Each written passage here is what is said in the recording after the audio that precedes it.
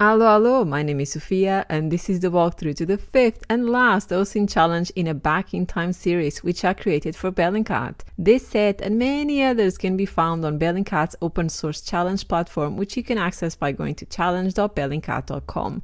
If you have not attempted to solve this one yet, give it a go first. If you're here because you have completed, well done, you should be very proud.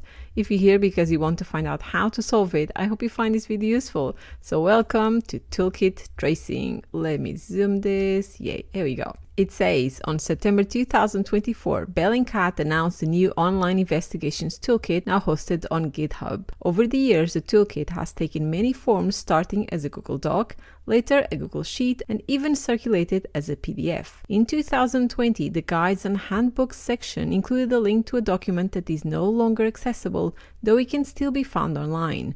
Your task is to identify the type of hazard listed at the top of the table on page 39 within that document. And here is the answer format, letting us know that the answer will be one capitalized word. Before we start, I want to clarify that I should have written Gitbook here, not GitHub. I apologize. The new Bellingcat toolkit is being hosted on Gitbook with the content managed through a GitHub repository. It's a small difference. It does not affect the challenge, but I still wanted to correct it. Right, let's do it. The final challenge. This one is focused on finding documents that are either deleted, moved, or updated, which is something that occasionally happens during OSINT investigations.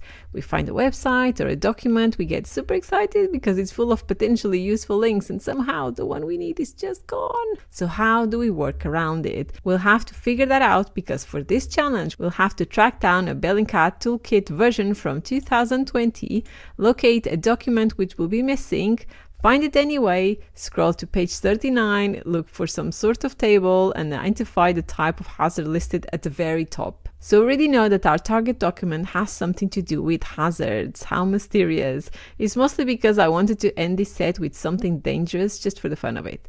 Okay, so this seems like a lot of steps, but just like the previous challenge, if we just take one step at a time, it will be very straightforward. Right, so we're looking for the 2020 version, therefore we can exclude the Gitbook one because it didn't even existed back then. But let's find it anyway, as it may contain some useful information, and we can Google something like Bellingcat Online Investigation Toolkit. Let me zoom this in. So the top result is the article announcing it, and the second is the actual toolkit. So let's just open both of them. Why not, right?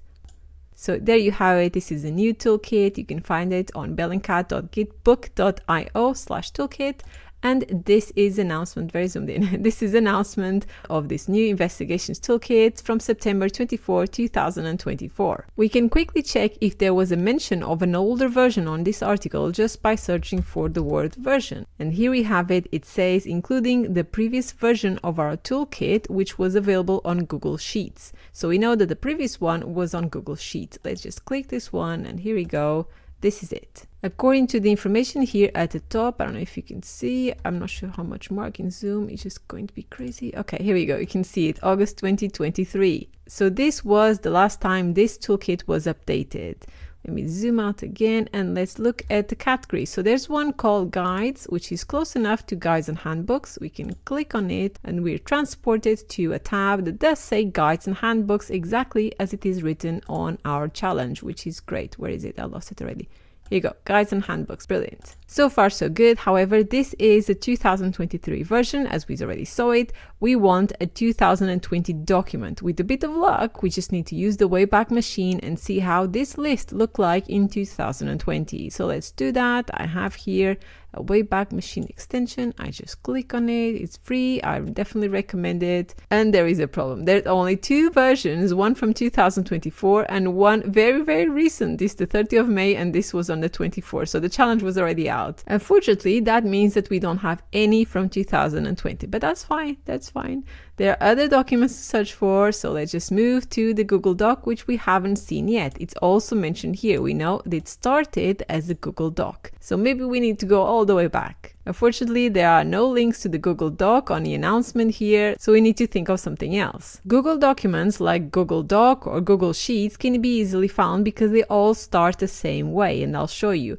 Look at this. This one, the link here starts with, let me get the document, I'll paste it here. So you can see how this Google Sheet starts with docs.google.com/spreadsheets. A Google Docs will be slightly different because it will start with docs.google.com/documents, and we can use that to search for it. So let's just Google something like Bellingcat Toolkit and in quotation marks docs.google.com/document, and here we have it. I'm going to scroll past the AI information as usual, and there's a few good results, but I'm going to go straight to Bellingcat because they're the official source, so they'll know it, right? So let's click on it. And let me zoom in and look at that nice picture. It looks like the one we have here, isn't it? Look at that. It's almost like it's on purpose. Maybe it's a good sign, maybe not. Let's click on the document and check it out. And it's deleted. That's fine. That's fine. This is what the challenge is all about, just overcoming all these things, which is great. This is what I want to show. So let's try what we tried before because it kind of worked more or less, which is the Wayback Machine. Maybe this one was archived in 2020. Who knows, right? And wow, look at that. Okay, it has been archived a lot of times between 2018 and 2025, although you can see that the yellow color here means the document is no longer accessible, so it's a lot of archives, but they're all pointless. It needs to be blue. So let's go back to 2020, and here we have it, lots of very nice blue links. We're not fussy, so we're just going to pick a random one. Let's go with this one, August 28, and let's check it out. Great. Okay, so first impressions, there's a nice picture around. I like it. Interesting enough, you can see here, oh no, it says unable to load file. Try to load it again or send an error report. Let's reload it again. That's fine. We can try it, right? And it reloads, and here we go. Brilliant.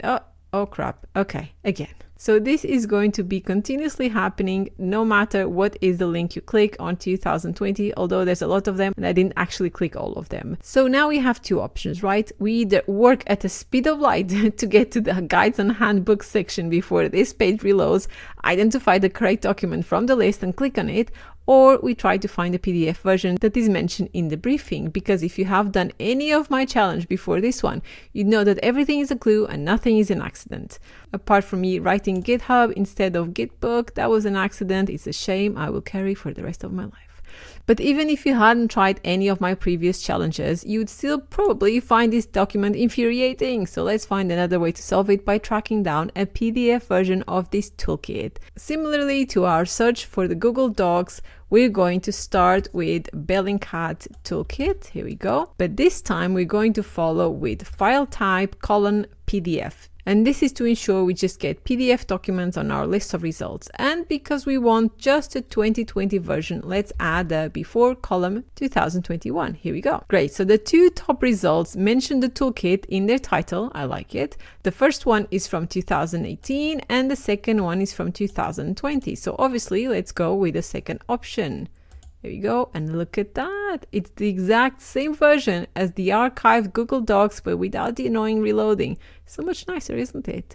So let's check it out. On the second page, we have a very handy list of categories that we can click on. So let's click on the guides and handbooks, and we'll go straight to that section. And let me zoom this a bit more so you can actually read this. Brilliant. There's only a few links here, but only one of them appears to be a document that mentions harmful substances. Look at that. Knowing that we're looking for a table with hazards, this sounds like the correct one, doesn't it? So let's click on it, and it just redirects to the OSHA main page, which is good because that means we are on the right track, right? So the briefing specifically mentioned that the document is no longer accessible, though it can still be found online. So let's find it. We could just access it through the Wayback Machine, but we've used that method already and I'm bored of it.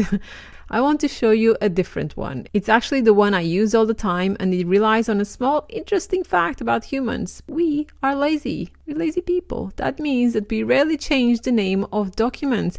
Even when they have typos or even when they contain irrelevant information, it doesn't matter. People will download and re-upload it somewhere else with the exact same title. And we can see here the name of the document, don't we? It says there feed_version_1.1.pdf. So let's just search for that in quotation marks, exactly what I just said. Here we go. We can click on the first link, you can click on the second or the third, it'll all lead to the same document, and you can download the document here. I already have it, so I don't need to download it. Here we go. This is my version here. It's not zoomed enough. I'm zooming a bit more. Here we go. Right, so what we need to do now, let's check out what it says there. It says we need to identify the type of hazard listed at the top of the table on page 39. So let's go to page 39. 39, so this is 37. Let's skip to 39. Here we are. Let me zoom even more. I want this big, very big. We can see a table containing a list of hazards, and at the top of that list is the word explosive. Let's try that as the answer, and look at that. Woohoo, we did it! The answer to the last challenge of the Back in Time set was explosive. I wanted to end with a bang. I sincerely hope you had fun and learned a lot of new tricks and skills along the way. If you want more, check out my website. I already have dozens of OSINT exercises there, and I keep on creating new ones. In the meanwhile, have a great week.